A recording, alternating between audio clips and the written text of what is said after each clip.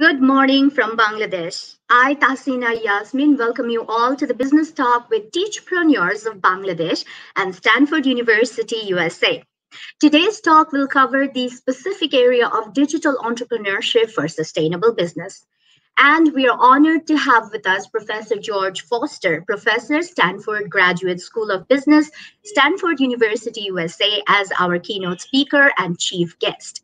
We are delighted to have Professor Mustafazad Kamal, Professor, School of Business and Treasurer, Bangladesh Open University, and Professor Muhammad Masum Iqbal, Dean, Faculty of Business and Entrepreneurship, Daffodil International University, Bangladesh, as our panelists and special guests. Last but not the least, we have Dr. Muhammad Akhtar Zaman, Director, Blended Learning Center, DIU, as the session reactor.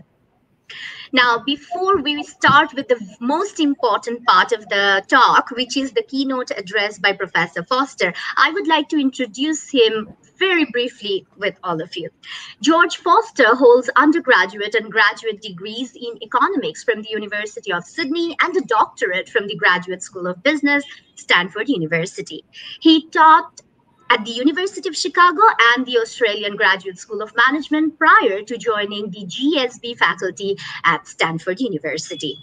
George Foster's research and teaching includes entrepreneurship, early stage companies, financial analysis, etc.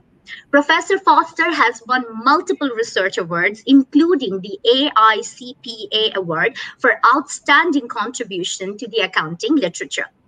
He received the title the Order of Australia, declared in June 2019, for his significant service to education. And now I would like to welcome Professor George Foster for his keynote speech. Over to you, Professor Foster. Well, thanks very much and welcome. It's good to be with a British Commonwealth country.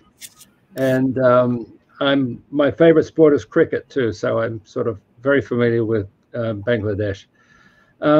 Just as an introduction, my two areas that I focus a lot on are entrepreneurship and sports management.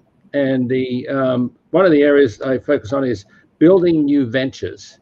And I've done a fair amount of research in this area. I was chairman of the World Economic Forum's Global Agenda Council on Entrepreneurship, where we studied a whole lot of ways at which early stage companies are built up in different parts of the world. I've got two reports from the World Economic Forum that I led or co-led that I'm happy to send to Accra that you can distribute. They're free of charge. World Economic Forum doesn't charge this, but they're about 500 pages each, so you may want to not read it overnight.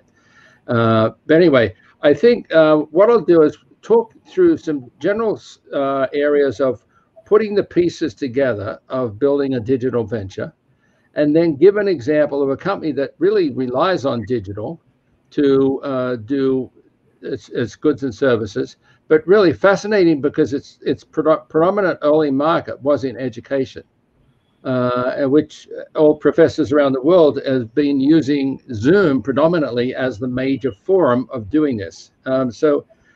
Basically, the slide here is when I always look at new ventures or proposals for new ventures, I'm looking at a variety of areas to see where are the pieces in the place already, where are the pieces that have to be put in place.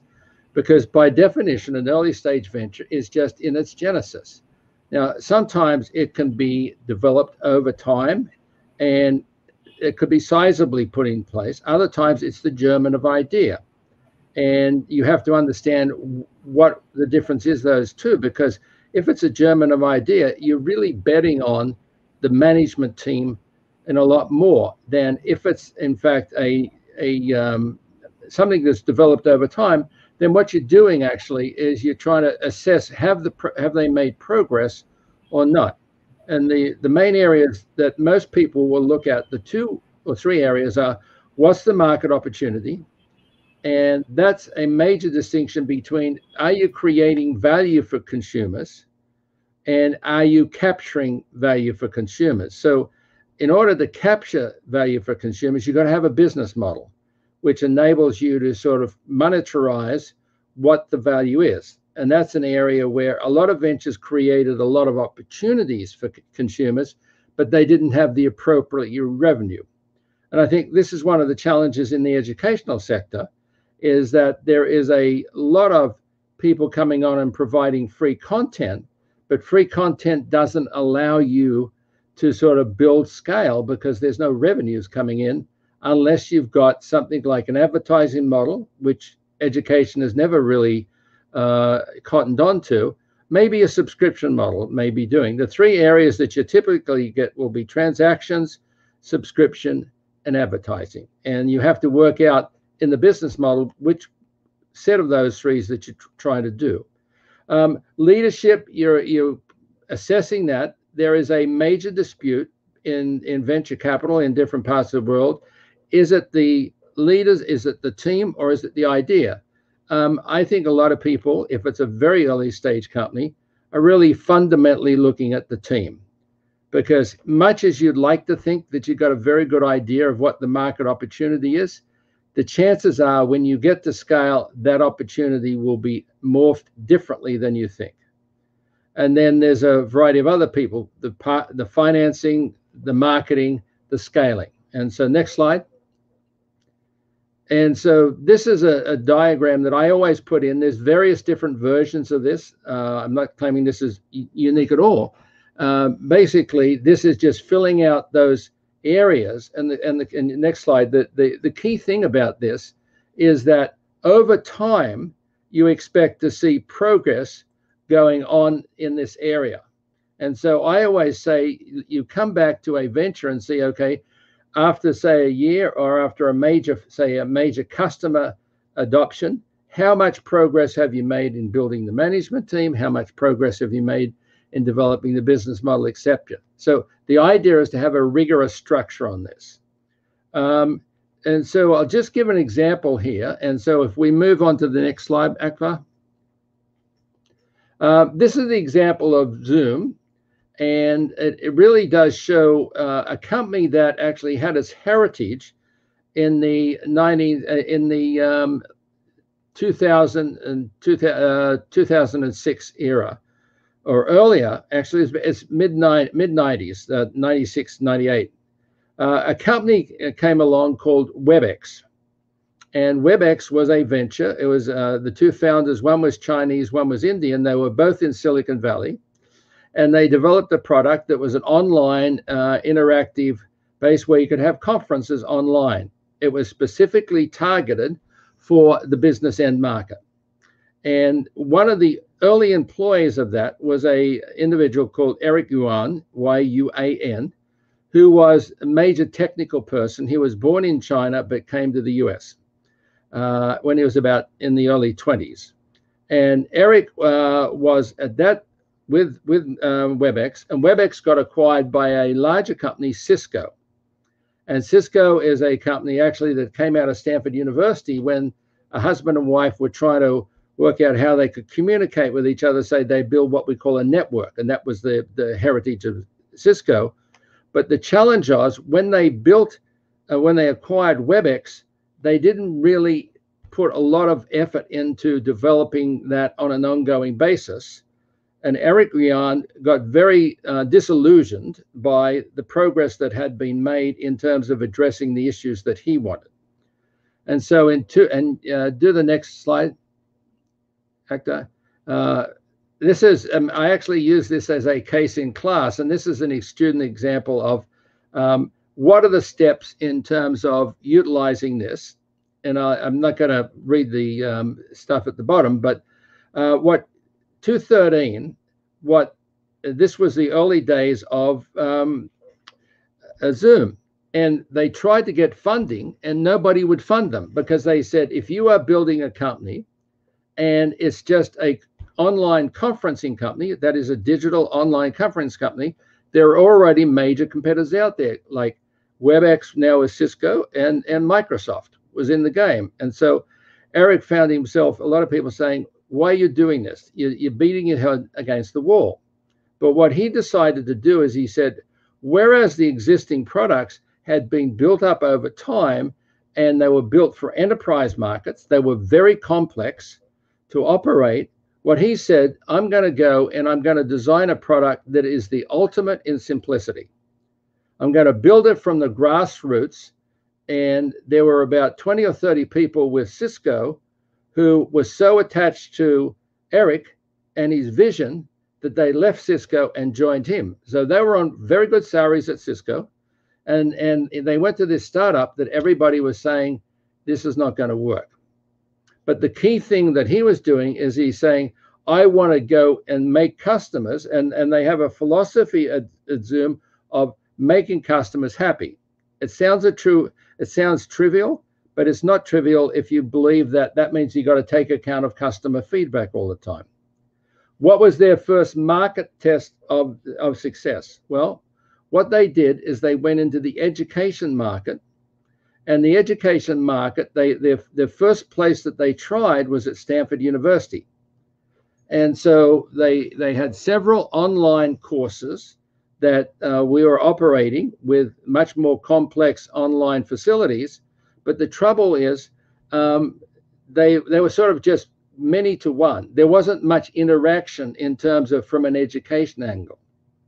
And over time, what WebEx has tried to do is create as much as possible an interaction between, as if you're in a room with a professor and there's back and forth, and a capability of having like breakout rooms that sometimes we use in teaching. And so his argument was going into education was a very demanding market because the students would give feedback very quickly if this wasn't simple. They would, if they had trouble getting on, the professors would hear about that very, very quickly. And so that was a successful first step. He then went into one or two other universities who had the same reaction, that the students said, this is a much more compelling product. And so the contract that was written was a contract with the university at a very low rate, which was 1/10 of what Stanford had been paying WebEx to operate some of these online educations. So he said, what we're offering is simplicity. We have a business model. It's only going to work if we get a lot of scale.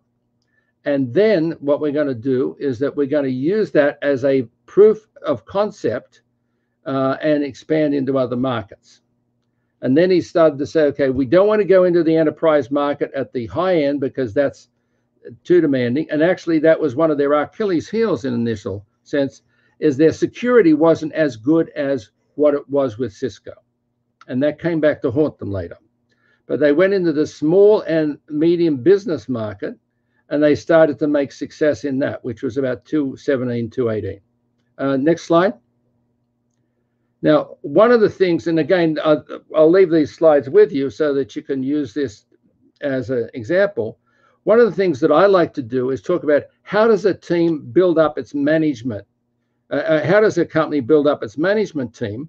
Well, what happens in Silicon Valley is that people go to one company and they start to navigate or to sort of follow one or two people. And what this means is that Zoom, when it started, several employees had been with, well, I said 20 to 30 engineers had been with Eric at Cisco. They came across, but interestingly, some very senior people had also been with Eric at WebEx before they got acquired by Cisco. So he had a group of loyal employees, and part of the secret is these employees were part of the vetting machine in terms of who joined the company. So normally what happens, one of the challenges is when you hire people in an early stage company, a lot of those people don't work out. Now, that's because you don't have that much background on them.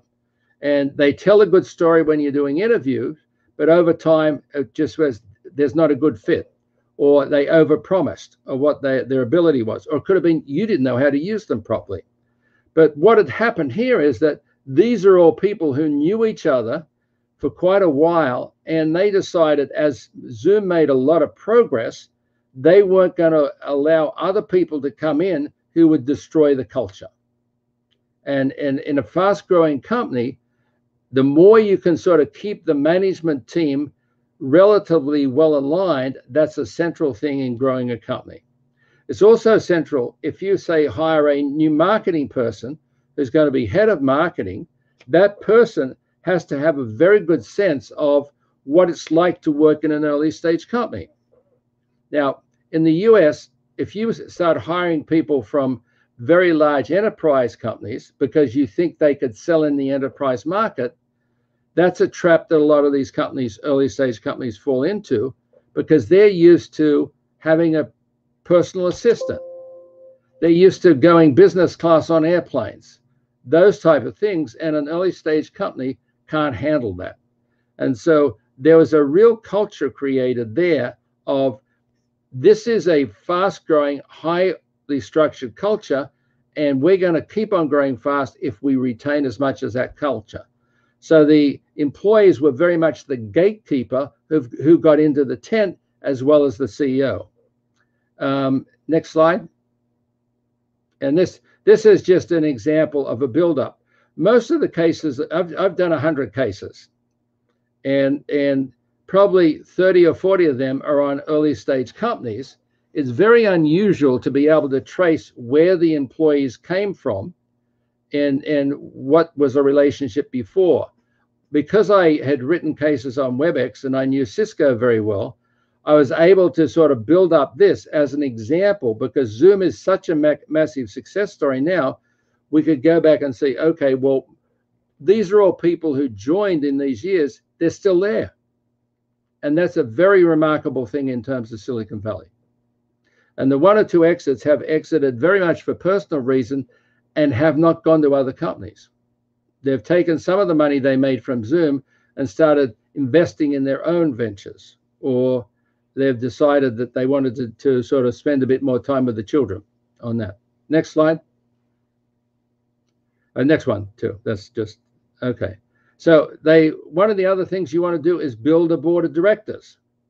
And this also gets to the financing of the company. As I said, when they started in 2011, they really didn't get much money till about 2013, 2014. The first major investor actually was the former CEO of WebEx.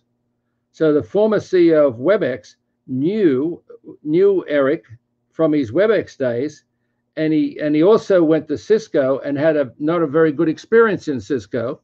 And he said, I will back Eric no matter what. And so he wrote him a check for $250,000. And so, that's obviously worth a lot now. But I mean, that's the sort of thing you need, because the venture capitalists were saying, not really interested. The very first major named investor was about 5 years later, was a company, Sequoia, which is one of the three biggest venture capitalist firms in Silicon Valley. And once they got on board, there was a lot more credibility added to the organization. So in the early days, it was growing reasonably well. Next slide. Okay, next slide too. No, I'll just go through this. This is the funding of the company. And what you can see is that February 2015, they did raise a round of 30 million. So the amounts raised was 250,000. And then in 2013, 9 million. Then they raised another 6.5. But the first, what I call sizable amounts for Silicon Valley, was a 30 million. But 30 million is not a lot of money if it's 4 years after on that. But this is where you can see Sequoia comes in and it puts in 114 million. Actually, they put in 100 million because there were some other people following on. So that's the financing of this company. It's now, I didn't look it up today, but it's probably worth 40 billion or something like in that order there. Next slide. Okay. So the other thing before we open it up for discussion on this, and I'll just make some comments on education sector innovations too. What happened is when the pandemic hit in February, March of 2000, Zoom was going along at a level of about 10 million, 5 to 10 million users at most. Really, it was actually about 4. And then what happened as the education market initially switched over, and this was a more consumer sector, switched over to start using Zoom, they had huge increases in adoption. But the trouble was the systems weren't developed for that. And this is one of the things that you have to do in building a high scaling company, can you scale quickly? Well, most early stage companies have a ability to sequence their scaling because it's more driven by the internal development of the company. This was a pandemic where it was developed by this huge influx in demand from outside the company itself, and they either could make the decision, do we not fulfill that huge influx in demand, or do we sort of try and manage it? Well, logically, you would expect a Silicon Valley company will try to manage it. Well, I'll just show you some of the problems they ran into. Next slide. Next slide. This is just ways at which it expanded. Next. So what happened is in March, April, as the pandemic absolutely hit them, what we had is a variety of situations that forced Zoom into crisis management. So I'll just highlight a couple of them, and then I'll make some general comments. So one of them is Zoom bombing. So next slide. Zoom bombing is, and this occurred in a lot of the educational sector, is that a lot of the students would log in and they didn't protect themselves in terms of the universities using it, didn't require them to use as much security getting in as they should have. And other people got hold of the security and they started coming into the classes and making comments that some of them were racial. We have people coming in and exposing themselves sexually to the students. And so you could just imagine the challenge that this faced in terms of if you are trying to run a class and you got these third-party actors coming in who are trying to disrupt and destroy the educational atmosphere, that's the sort of thing that media likes to hammer a company on. So instantaneously, these Zoom bombing examples became on national television, broadcast, cable television, all around the world. And the trouble for Zoom is that Zoom now became very much not online teaching, but you're Zooming. So Zoom started to change from being a noun to a verb. I mean, just as Professor Foster, if I may interrupt, there were cases of pedophiles getting into the Zoom classes of young children, and there were cases of abuses too. Yes. So imagine some universities said we're not going to use Zoom anymore, and so Zoom had to do a lot of education in terms of ways at which to protect themselves. A second example, and this is really the security. Next slide.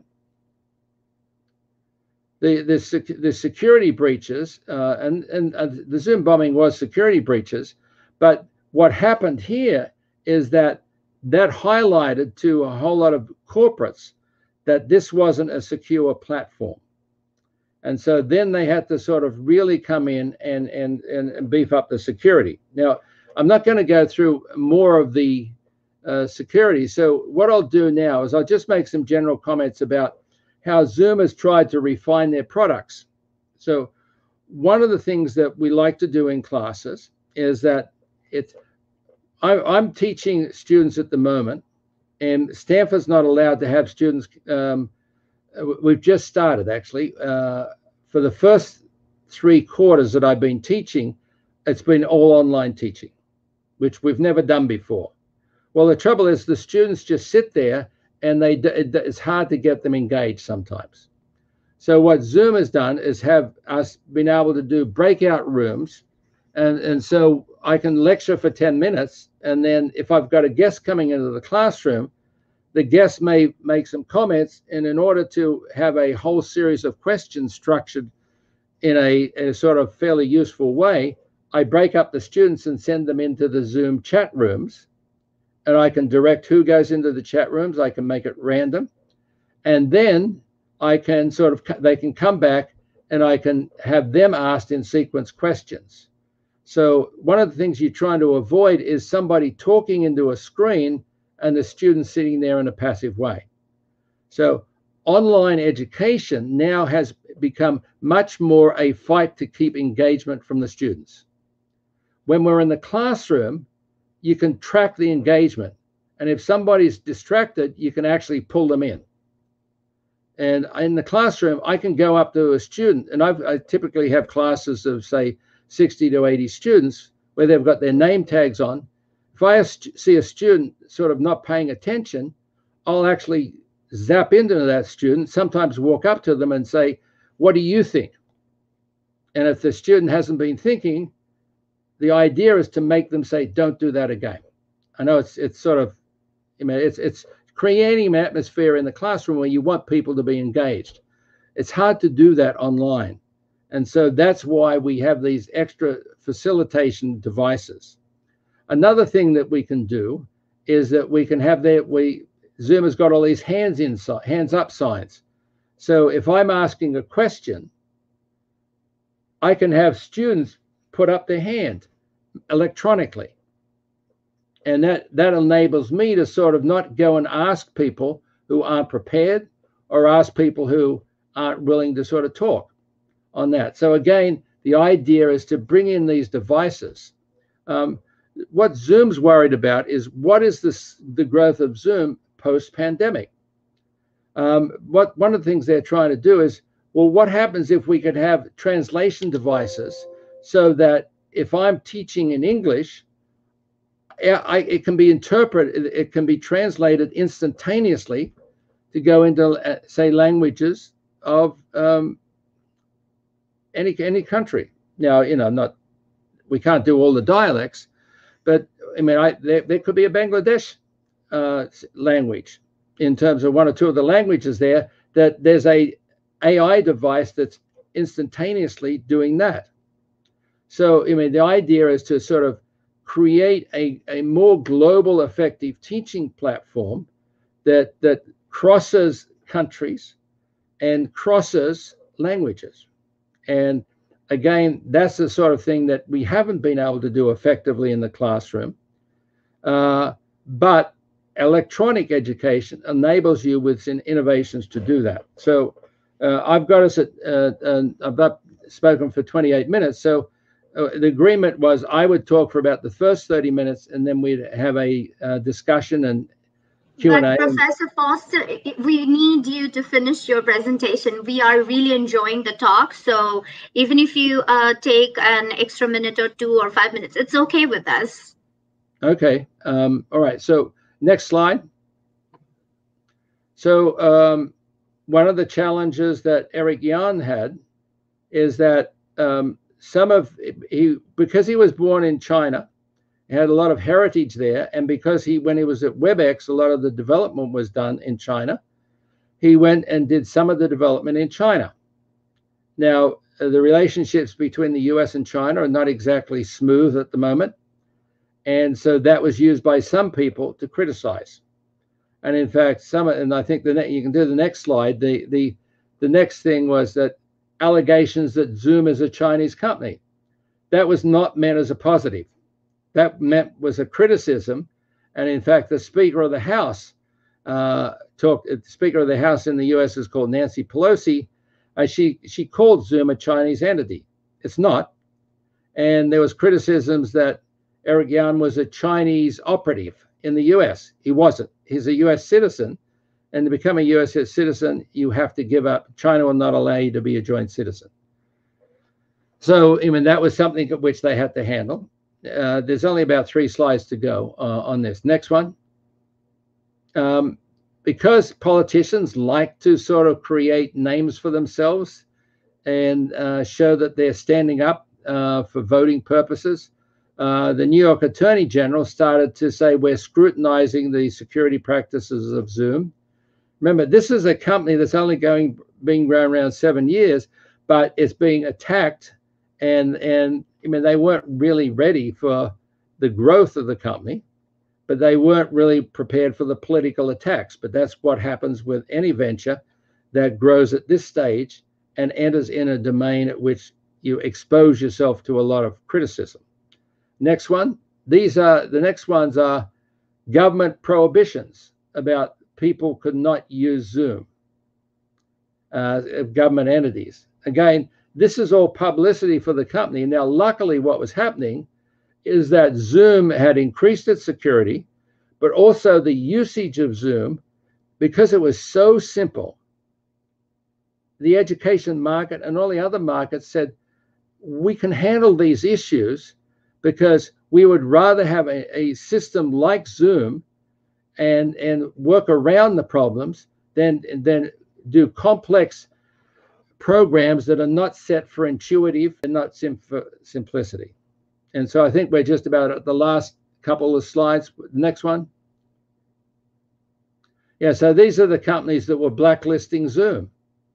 And you can see the United States Senate said we wouldn't use it for a while. The German Foreign Ministry, the Australian Defence Forces, all these were criticizing Zoom for securities, and rightly so in some of the security matters. So what that meant is that Zoom had to quickly, massively put resources onto security of the system, which they did. Last one. I think we'll make this the last one. Okay, so what were the steps they did to manage the crisis? Well, Eric Zoom has got a policy of you be totally transparent. This is not a normal CEO's policy. Normally, if there's a problem, you try and bury the problem. What he said is that he would go on and every week he would update you on what the progress they make in addressing those challenges. So he put his name on the block and said, I have to come back to you every week and describe what progress I've made in the last week to address these issues. He had the management team. I mean, I've interacted with the management team a lot. Obviously, in the 6 months from March 2020 to September, they weren't having much sleep, but they were so committed to the organization that they were addressing the issues relatively well. They've had enormous growth in the management team. And again, that's been blessed because a lot of the existing management were very careful in who they let in the tent. And so I would say that the message here is that any startup venture is going to have what I call a roller coaster journey. This is a roller coaster journey like no other. You don't go from 0 in 2011 to be 65 billion at this stage on the back of early education market, on that going to the broader economy, and then facing a pandemic without things not all working out. And the main thing is to say, prioritize so that you stay laser beam focused on product simplicity, customer adoption, and customer happiness. And that, I think, is the driving force, I think, in any education venture. Because basically, if the students don't find the content gripping, and if the students find the platform at which you're teaching on clunky or just incredibly difficult to operate, the education experience is going to be minimal. And I think that's what we're all trying to do, is create a great educational experience for our students. And the last thing we need to do is have the technology get in the middle, not the technology being the operative way at which we enhance engagement and learning. That's the end of the talk. Thank you so much, Professor Foster. We have heard about the expansion of Zoom for the which happened recently during the pandemic, but your case is so detailed, and it's always interesting to learn about this ventures which started really small, like you talked about WebEx and Cisco and how it moved on to Zoom, and all these unpredictable challenges overcoming the company, and how the company in real life they faced those challenges. So it was I found it very interesting, though I don't actually belong to the business community, and I hope the students who are with us, who are business students and the faculty members, they found the talk really interesting and invigorating. So now we'll move on with the discussion by the panelists. We have two panelists with us, as I have mentioned before. The first one that I would like to give floor is Professor Mustafa Azad Kamal, and I want Professor Kamal to focus on maybe Bangladeshi cases or local contexts regarding entrepreneurship that and you might want to share with our audience. So over to you, Professor Kamal. Thank you very much. Thanks, Professor Foster, for this nice presentation. I was actually enjoying a lot and learned a lot of terms and ideas and experiences from this presentation.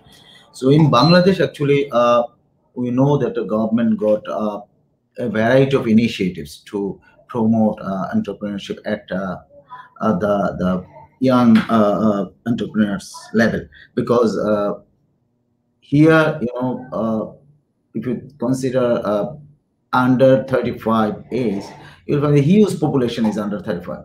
So if we can promote entrepreneurship among them, so it will be a huge impact, or it will create a huge impact.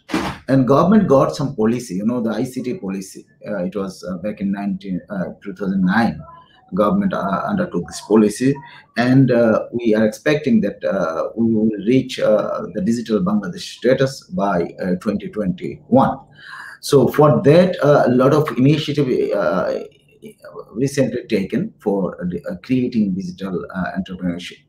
One project has been initiated by the ICT Ministry. It is called IDEA project. So they are trying to support the entrepreneurship at a young level. I mean, they are trying to promote the startups. So they are planning almost 1,000 plus startups.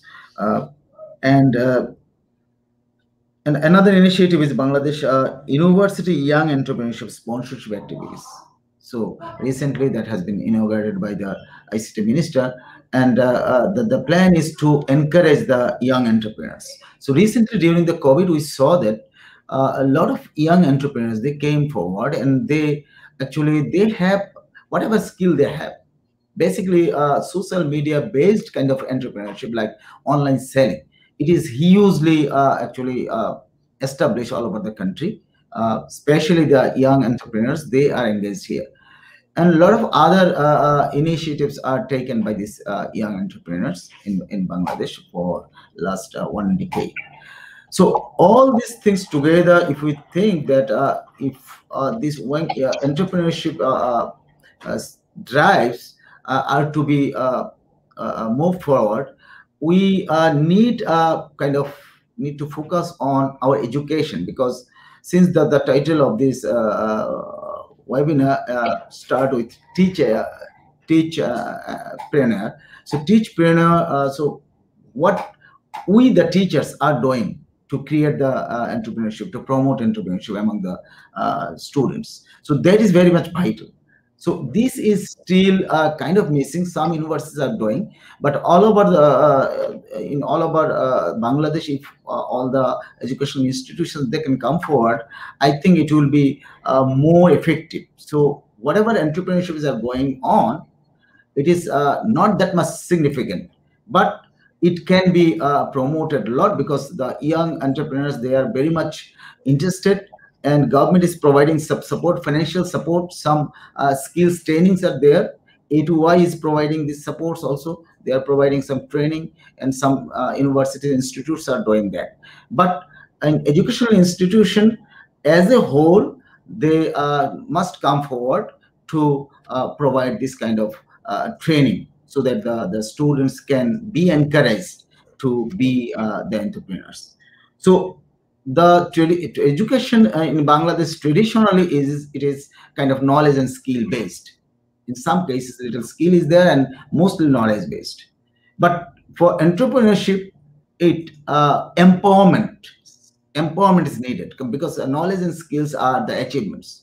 So I always believe that the mindset and the confidence on myself is very important. So students, they are getting knowledge and skills, but they cannot accomplish, because their mindset is not ready, and also they cannot depend on themselves. So as a whole, I think there should be a kind of transformation, because reform is not enough to promote entrepreneurship at a broader scale. So I think the educational institutions like Daffodil, other educational institutions can come forward, and they should promote this entrepreneurship skills among all the students, so that the young people, they don't need to be unemployed. So in Bangladesh, yes, Professor Kamal, if I may interrupt, like the chairman of the trustee board, Dr. Mohammed Sobur Khan, always encourages our students by saying that you should not be job seekers, rather you should be job givers. And I think in Bangladesh, we are the only university who has a entrepreneurship department, and we always encourage students, because we have projects like Are You the Next Startup? We have business incubator where we support the students by financing their ideas, small ventures. So I think you are right when you are saying that it's in the mindset, because students generally, and especially the families of the students, they expect students to graduate from university and then look for a job, a settled job, not getting themselves into a risky venture. So I think you are very much right that the educational institutions, or us, the teachpreneurs, we can encourage them. We can encourage them for taking up ventures, exploring their ideas. So that was a very pertinent idea. Yes. Please go on, sir. Okay, so what I wanted to say that we need to actually go for transformation, because the curriculum what we are using, these are not entrepreneurship friendly at all. So we have to think on that. And sometimes we talk about skill. So skill can be trained, fine. But if you like to accomplish that knowledge and skill, you need to be engaged. But at the university education or any level of education, you will not find that much engagement with the community, with the business sector or industry sector. The students are not going there. They are not working there. So in other countries, we see that the students are engaged in the workplace, at the workplaces. So they get some mindset from there. They get some skills from there and the knowledge from there. So that is very, very important. So when we teach in the class, so we whatever we are doing, whatever theory we are teaching for entrepreneurship, on entrepreneurship or something like that, it doesn't work because the students are not being engaged in any activity. For example, we are giving a case. For example, a lot of case studies are to be done by the students since I am in the business faculty. But what happens?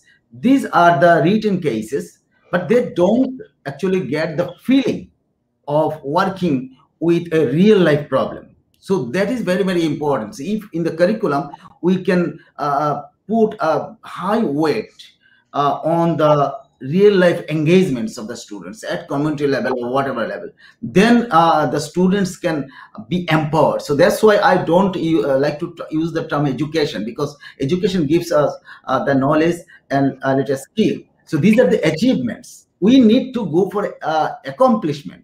And for accomplishment, we need what I said, the mindset and the self-dependence. So we have to understand our ability, what ability we have. So the students doesn't have that mindset. They think that, yeah, we learned this theory, we got this certificate. So their emphasis on that. They never identify their ability. So that is the big gap. And I'll finish by one quote.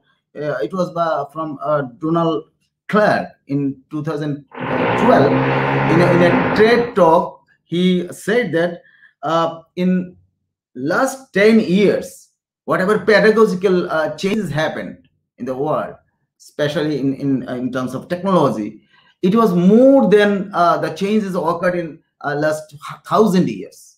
So we, the teachers at the university and other institutions, have we been changed in that direction?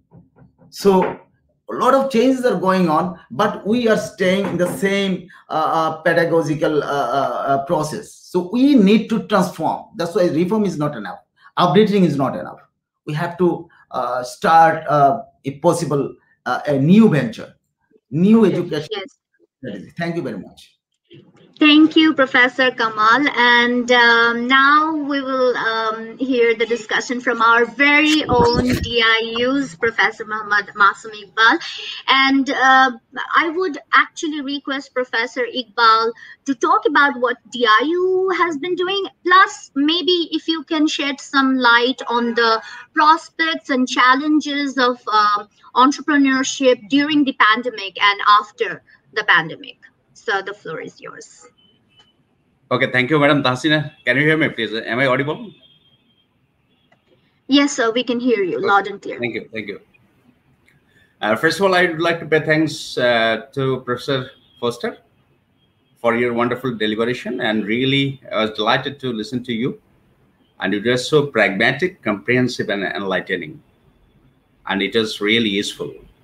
And your deliberation, I have seen that you have accumulated all the critical concepts of a business. If I'm talking about in your model, I'm talking about market opportunity, leadership and people, financing, marketing strategy, and all. So these are all critical factors or critical issues for the success of a business. And you have incorporated all these factors in your model. And then if I'm talking about the example, so Zoom, I believe it is a vivid example for digital entrepreneurship. And it is a global example. And if I see the critical features or important factors of the success of Zoom today, the first thing is what I see, market. They could understand the market, the needs. People have the needs, and the entrepreneurs, I mean the sponsors, could address the market, the first thing. And then as they could have the right people. And you mentioned that it's a very slim company. Probably number of people are not that big, but they're the right people. They're committed. They're dedicated. If I'm talking about the human resource of the company, what it means? Human resource is a thing that runs the company. So what the company will be doing, it depends on the people who are working in this company. So they are the important aspects for the success of Zoom, as I understand.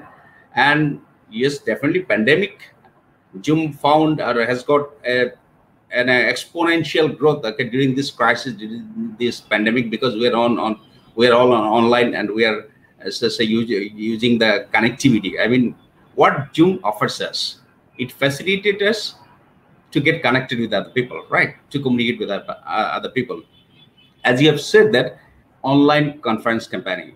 So I pay thanks to Professor Foster to take Zoom as an example in your deliberation, and it is a vivid example of digital entrepreneurship. What we are talking today, as Madam Tahsina said that to focus on Bangladesh and definitely international university, I would like to say a few words about that. You'll be surprised to have some information. I would like to share some piece of information with you all. Say, Bangladesh, it is a very small country, it is a very tiny country, but if I see the population size, it is not small, it's very big. We are having about, say, 170 million people in our country. It is a small country, tiny country, but there's so many people living in this country. And among all these people, 50 million people are internet users. It is more or less 30% or more than 30% of the total population are using internet. If I'm talking about the social media users, Facebook and other social media platforms the people are using, see, it is about 50 million people, again more than 30%. And one information may surprise you, that mobile connections. If I'm talking about 170 million people there in our country, but number of mobile connections is more than the number of people living in this country. It doesn't mean that each and every individual is using cell phone, but there are so many people you'll find who are using more than one cell phone or more than one connections, mobile connections. So what it means, it indicates that I feel it is I suppose Bangladesh is a fertile land for digital entrepreneurship. And if I'm talking about Daffodil International University, Madam Tahsina has already mentioned that Daffodil International University is only the university in our country which is having a department by innovation and entrepreneurship. Madam has also mentioned that the chairman of the board of trustees, Dr. Mohammed Khan, he's focusing on entrepreneurship. He tries to help the students of this university, in fact, the youngsters of this country, to make them entrepreneurs. And Madam has also mentioned that we don't want to create job seekers, rather we want to create job providers or job creators. So by the way, what I would like to mention, we know Peter Drucker, and there is a statement by Peter Drucker: business has two functions only. The first one is innovation, number two, marketing. I repeat, Peter Drucker says, a renowned management scientist, and Peter Drucker stated that business has two functions. The first one is innovation, and number two, marketing. I tell you, in Bangladesh, Daffodil International University is only the university which has a lab for innovation, where students can cultivate their idea, gray matter, they can bring something new, and they can innovate things. And we have every facility in our innovation lab. And then Daffodil International University is only the university in our country which has a marketing lab. We're encouraging our students to work in this lab, to practice, to cultivate, to exercise different issues, concepts of marketing. In that lab, we're also inviting the corporate leaders or the people who are working in corporations, different corporations in our country. They can also use our lab. So it is only the university in our country which is entrepreneurship focused, business focused. Because this university has 2 unique labs, which is very rare in our country. I tell you, the first one is innovation lab and number 2, marketing lab. And by the way, my last comment is that, so I believe all individuals, all human beings are entrepreneurs. And even we, the teachers, we are also human beings. So we are also entrepreneurs. If I'm talking about we used to people in the caves. We came out of the caves. We did whatever we needed. So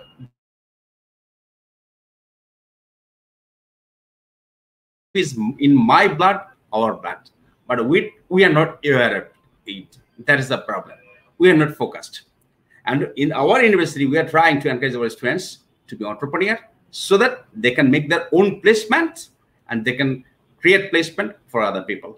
And the last point is, by the way, digital entrepreneurship. The vivid example, Professor Foster has mentioned that. So Zoom, it shows. So digital platform or computerization, internet, digitization has made uneven business feel even. Usually in physical context, we see the big companies, giant companies drive the small companies away from the markets. But in digital platform, digital entrepreneurship, if I'm talking about, each and everyone is equal. Everybody can start entrepreneurship, can business in digital platform. So there is an even platform, and a new entrepreneur can enjoy the same facilities, which can enjoy the big companies in a given environment. So that is all about. Thank you so much. Thank you, Dr. Iqbal. We know that it's almost midnight in Professor Foster's place, so we don't want to keep him waiting, but we do have a question for him from Dr. Muhammad Akhtaruzzaman, the Director of Blended Learning Center at DIU. So I will give the floor to Dr. Muhammad Akhtar to pose the question for Professor Foster, and we will hear from him, and then we will wrap up the session. Dr. Muhammad Akhtaruzzaman.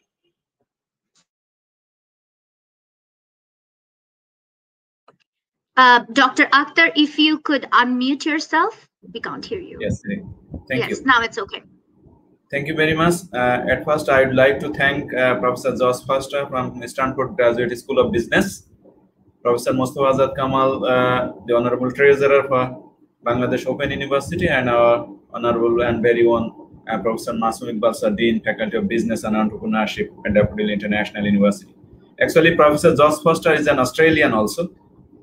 He's an Australian, and he received the Order of Australia, and I saw him while I was in Australia with Michelle Stark and with 2 former Prime Minister of Australia, John Howard and Tony Abbott. So from there, I got some introduction about him, and today I'm very pleased to have him at Daffodil International University through a webinar. So I am very much focused on about, and he rightly, Professor Foster is rightly mentioned about the digital entrepreneurship, about this Zoom platform, how a small business it was in the beginning, but now the company is a giant company. And also we have to think about the security and other issues. He rightly mentioned about, the Google Meet was not in 2019 or 2018, but is now becoming very popular because of the Zoom is better, but the security issue is a big concern in the US, and they stopped Zoom in different companies. Big companies, they stopped using Zoom, but they came back to Google Meet and Microsoft Teams because of the better security. So we have to think, when we'll talk about digital entrepreneurship, we have to think about the security issues. It's a big issue that is rightly mentioned by Professor Foster. And Professor Mustafazat Kamal sir, he described some context in Bangladesh about digital entrepreneurship. And Masum Iqbal sir, our Honorable Dean, is also highlighted some of the portions about the entrepreneurship innovation advance at Daffodil International University, particularly the Department of Entrepreneurship and Innovation. Also 2 labs, the Innovation Lab. That is the first time I saw in Bangladesh. Actually, the Innovation Lab. This is very promising for Bangladesh, I believe. Now, I want to focus on the role of teachers. Role of teachers in creating and promoting entrepreneurship in Bangladesh and around the world. So now I would like to ask a question to Professor Foster. Professor Foster, I would like to ask or request to give a bit details about what are the roles of teachers. What are the role of teachers in creating and promoting entrepreneurship at Stanford University? Professor Foster, you have to unmute yourself. I can control the mute. Yes, now you're audible. Yes. Okay. On, please. All right. Yeah, I'm used to controlling at my end. Just in terms of teachers, so the professors have several roles. One is obviously to teach basic core classes such as accounting and finance and marketing, but more importantly, in the second years and a lot of other classes, we do courses specifically on entrepreneurship and different parts. We've got over 40 different courses in our curriculum that the students can do on that. Some of the courses are actually building and packaging a company where they have to go out and sort of do experiments in the field to find what a customer's wants in this area, how are they being existingly met. We have courses in terms of entrepreneurial finance, which talks about getting to understand the various ways at which finance for early stage companies is operated, whether they're through angels or other mechanisms. There are also courses on really international entrepreneurship. So how does that vary across different parts of the world? But I think the most exciting thing is that when we teach cases, we actually have the entrepreneurs in the class. So when I teach a case on Zoom, in the case I wrote, there are about 5 executives from Zoom quoted in that case. And so we did 1-hour interviews with 6 or 7, and Eric Yuan gave us several hours of interview. That enabled us to bring them into the classroom when we're teaching. And so the students can actually see the entrepreneurs being inspired, and we don't always tell success stories. If an entrepreneur has a failed venture and is wanting to talk about that, and we have examples of that in the classroom, the students get exposure to that. And most of the cases are written actually from students who came out of Stanford. Not always, but what that means is that the students can see actually the role models in front of them, not just a case, but they can also ask a lot of questions about why did you do that? Or would you do that again? Or those type of questions. And so they actually see inspiring stories or depressing stories. So they get to understand, is this entrepreneurship for them? Because I think one of the key messages is not every student has to be an entrepreneur. I mean, that's just not feasible. And so some of them want to go to larger companies. That's fine. But they've got to learn that they shouldn't go out to the field and sort of learn that cold. They should have experience by interacting with these people. So, and as we get them to do projects on existing companies, I choose which of those companies I'll write a case on. And one of the criteria is, will the entrepreneur be willing to come into the classroom? And if the entrepreneur says, no, I don't have the time, it doesn't make sense to me to allocate valuable teaching time to a person who can't inspire my students. I've got to inspire them somewhat, but they look at an educator sometimes as, well, you're a platform for our learning, but we don't really see you as a successful entrepreneur. And some of them are very cynical and say, well, if you're a successful entrepreneur, why are you here?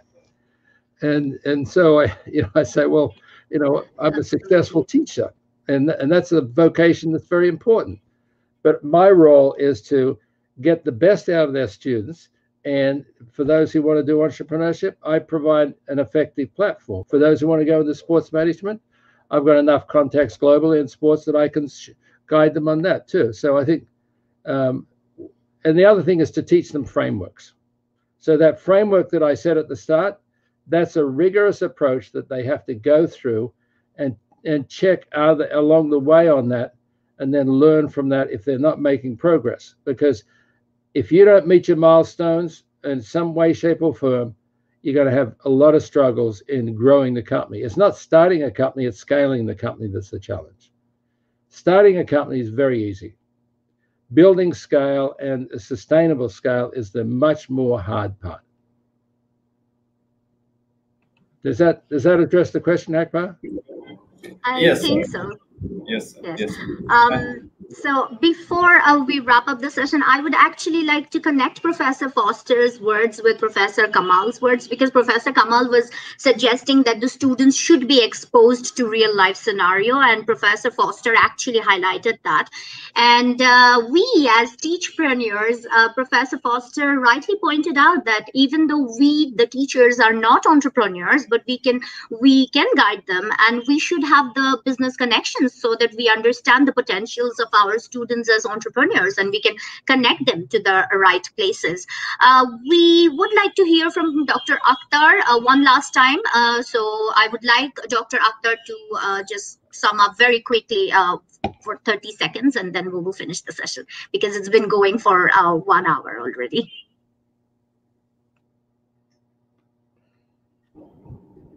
Yes, I will be finishing within 30 seconds. That is, I have another question actually.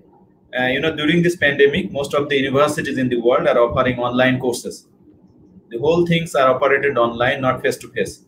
In Bangladesh, Daffodil International University is leading from the front.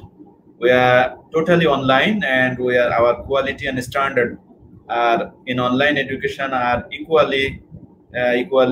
to the practices in the Australian universities like Monash, I believe.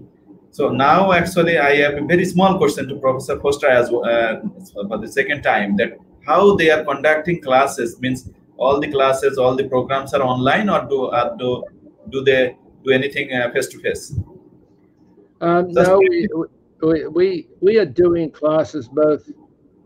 In the last 12 months, most of our classes have been online, but and increasingly what will happen is some classes will be taught in person, and there will be an online component. And what the digital world has enabled us is to have reach both to a broader set of students, but also we can bring in guests from everywhere. And so if I'm teaching a class on, say, a global expansion of company going into, say, Singapore, what I'll do is, like, one of the persons I know is Yinglang Tang is one of the students I'm very familiar with. Well, Yinglang has gone back to Singapore. He was at Carnegie and Harvard and Stanford, and he set up a VC company called Insignia. Well, very, very successful VC company. I can bring him into my classroom, and he's wonderful. And I mean, he's set up, he's investing in a whole lot of ventures in Southeast Asia. And so if I've got students who are really inspired to think about global entrepreneurship, why not bring global entrepreneurs into the classroom? And that's what the digital world enables us to do. So I mean, if I'm teaching a class on, I'm teaching a class on the Indian Premier League, the cricket league, okay? Well, I can ring up somebody at the BCCI and ask them to come into the classroom because I'm pretty familiar with that world. Just imagine how inspiring that is to the students. Now, they may not tell me. I'm not sure the BCI would let me give me the full story on anything on that sort of stuff, but at least the students can see that. So I think it's really exciting that it's opened up a whole new world, that the digital, it's called the World Wide Web because it's on the worldwide. So I think it's exciting. Yes, Professor Foster, and we can readily understand your love for cricket and how connected you are with that world. Okay, as I already mentioned that it's actually almost midnight. Where Professor Foster is. So we would like to wrap up today's session. And we do hope that the students, the business students, and any student who participated in this business talk acquired knowledge and skills of digital entrepreneurship and identify the prospects and challenges of digital entrepreneurship in the new normal context. And we hope that the faculty members who joined with us today might be intrigued by the idea of Teachpreneurs to promote and patronize startups or ventures. And thank you very much for your participation. We would like to thank the technical team working behind to make this talk a successful one. And finally, our heartfelt gratitude goes to the panelists, Professor Kamal and Professor Iqbal, and the keynote speaker, Professor Foster, for contributing so meaningfully. All of you have a great day and good night to Professor Foster from Bangladesh. Stay safe. Bye-bye.